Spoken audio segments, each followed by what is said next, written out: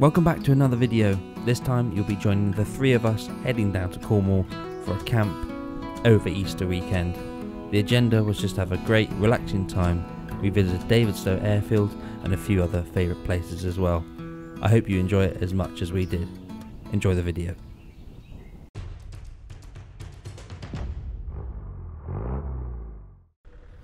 So first port of call on the trip, as you can see, is Davidstow Airfield. I didn't take my drone this time, but I had these shots sitting there from a few years ago that I needed to use, and I thought I'd cut it into this film. It was very busy in the air this time. There were lots of planes landing, which is quite cool to see. We managed to drive around and take a look. As I said straight away, tiny little microlight taking off, so you have to be quite careful as you're driving around. I love visiting places like this. It's great to hear the history. From 1942 to 1945 it was an active RAF base, and you can see remnants of buildings left behind as well as the main runway as well. After that it has been used for Formula 1, and in recent years it was actually featured on an episode of the new Top Gear. It feels very unique to just be able to explore around the place as you want. It's a great place to visit and I really enjoyed going there.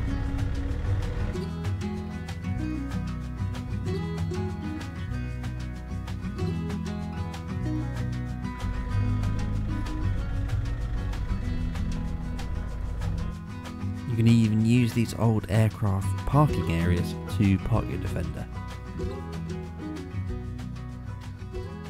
Just to one side of the airfield, a place that I hadn't actually been before, there's a woodland. I'm not sure if it was actually wooded during the war and when it was used as an RAF base, but I hadn't been there before and we thought we'd go over, take a look and take Holly for a little walk.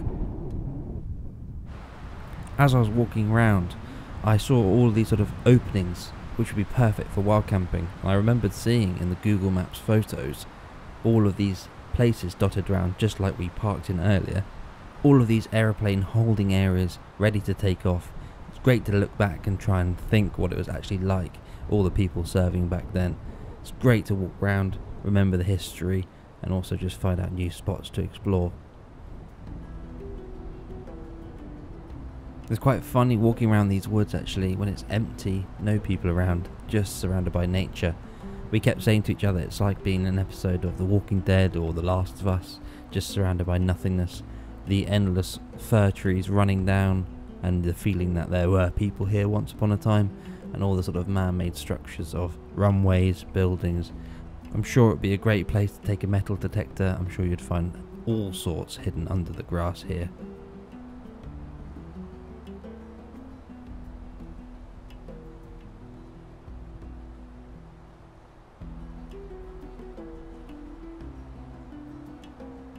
After a very good explore, it was definitely time to get back to Boris and start thinking about heading down to our next spot, which was our campsite at Canna Farm.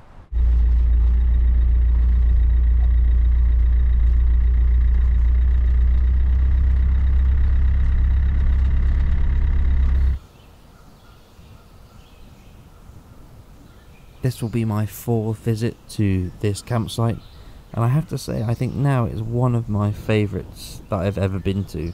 And I think that's down to the sort of unique character of it, the owners, the situation, and sort of the laid-back nature of it. And it's not too policed, and you can have your own spot amongst the trees. We first came here in 2020, just after lockdown, with the All Terrain Collective crew. We were very stuck.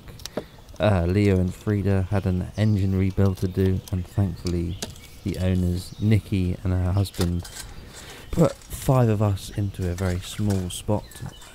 We've managed to fit 5 trucks into a single pitch, and they managed to lend us some bits and pieces through a 300 TDI and put it all back together. So that was 3 years ago, and I've been here 4 times since and talked to the owners every time, and I think it's just become one of my favourites and just love to come down here, and that's why we're back here again.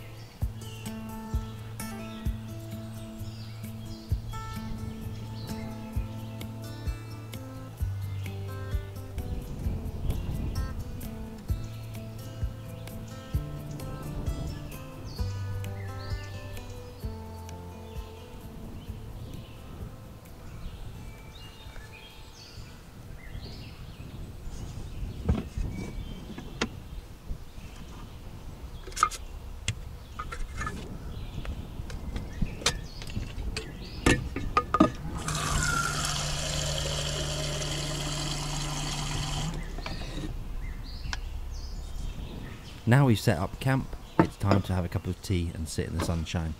This video I'm going to be trialling some links in the description below. If you use those links to buy anything, it helps the channel out, helps it grow, and also allows me to get out on more adventures. So if you do use them, thank you so much. The gear that I usually will post is stuff that I've tested quite thoroughly and is well recommended. If you do that, thank you very much.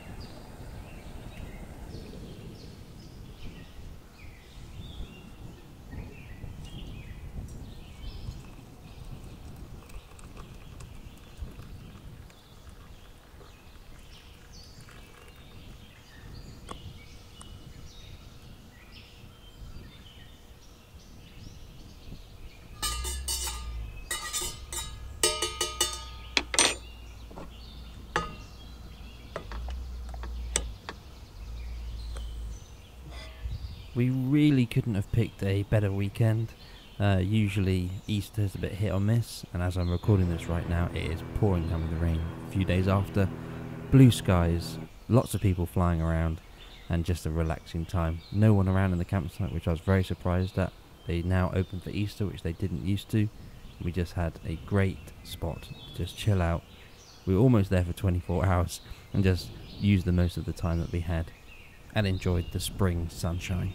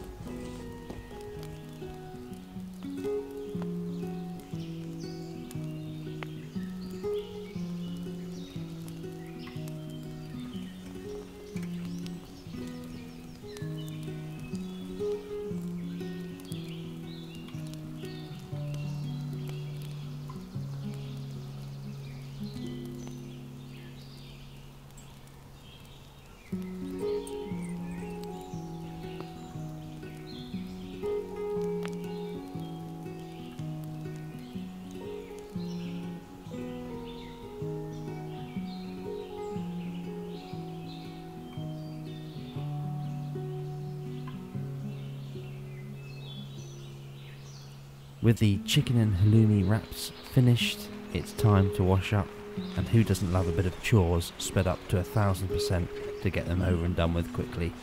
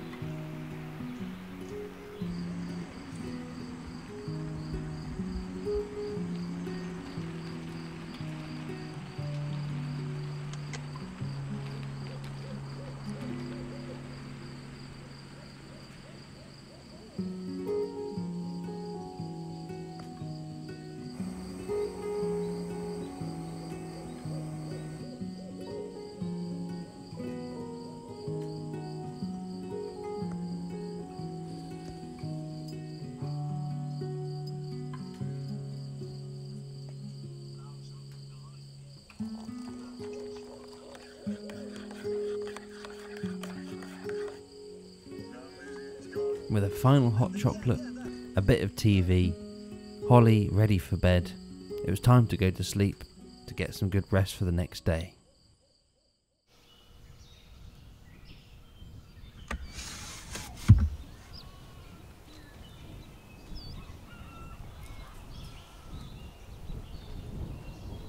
think it's one of the best things, opening the window in the morning, getting to look out, smell the fresh air, and remember that you're in this little home in the middle of nowhere.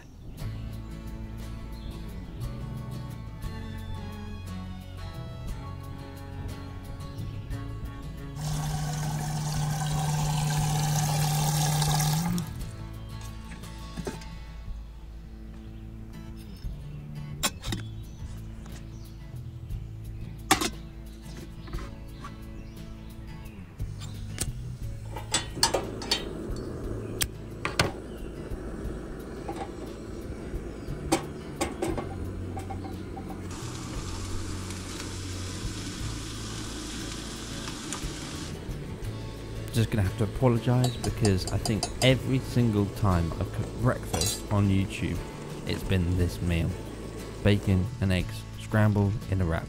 This time we had salad with it, made it a bit more healthy, but I'm definitely gonna start cooking something different. And also, if you have any recommendations, please leave them down in the comments. I have cooked other things for breakfast, but this is just an easy one and it's a winner on the campsite.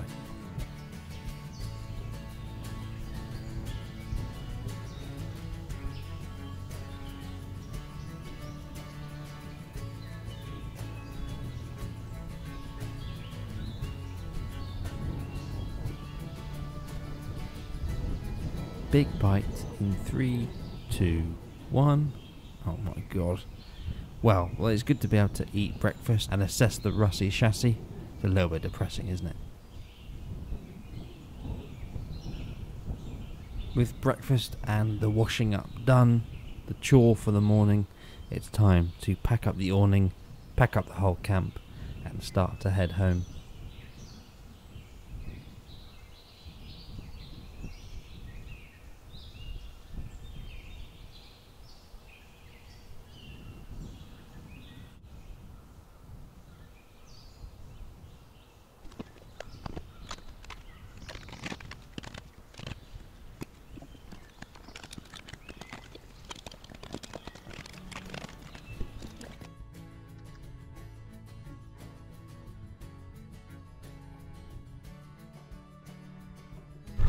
Of course, just as we're about to head off, big rattles, lots of noises coming.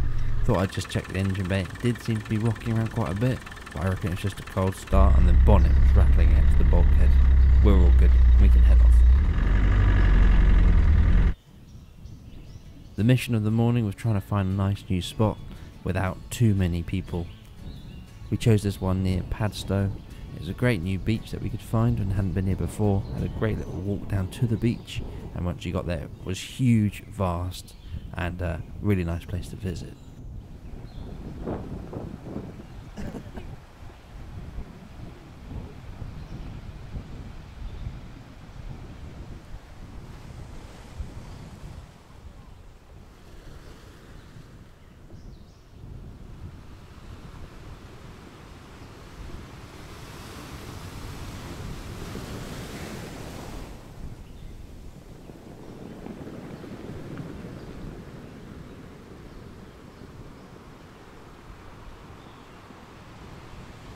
Couldn't resist putting this lovely Series 2 in the film. One of my favourite Land Rovers. I'd love to have one in the garage.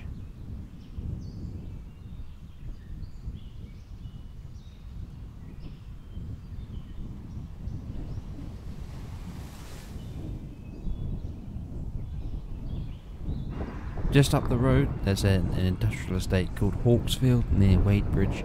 I think I have to try and get here every single time, even though it's the same every time I visit. This is bespoke traders, bikes, cars, Land Rovers, clothes, hats, you name it, they've got it all. I just love coming in here every time. Quite pricey, obviously the cars are very pricey, clothes are quite pricey too, but just a great place to go and visit, and if there's anything on the shelf I want, I'll go and grab it. This Defender was very expensive, 65 plate with 3,000 miles. Great place to visit if you're there. So we're just driving along, and on the way back heard a lot of boost noises coming out, and thinking maybe turbo's on its way out or something happened, but I think I found it just here. You can see there's oil coming out of there, and yeah, that's off there. I'm not sure how that's happened. It must have been going up a hill Must have really needed a lot of boost there and just pushed it off. It didn't pop or anything like that, so that's why I didn't think it was a boost hose, but thankfully we'll just sort it now.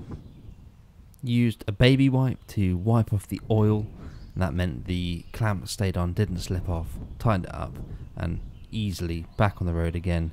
No issues there. Might have to find a better long-lasting solution for that for next time. And just like that, onto the ferry, and that marks the end of the trip. I decided to go on the ferry rather than the bridge as it's a bit more exciting. You can see up and down the river the naval boats and the hangars as well where they build all the ships. It was a brilliant trip, we all enjoyed it, and as I said at the beginning of the video, I hope you did too. I'll see you next time.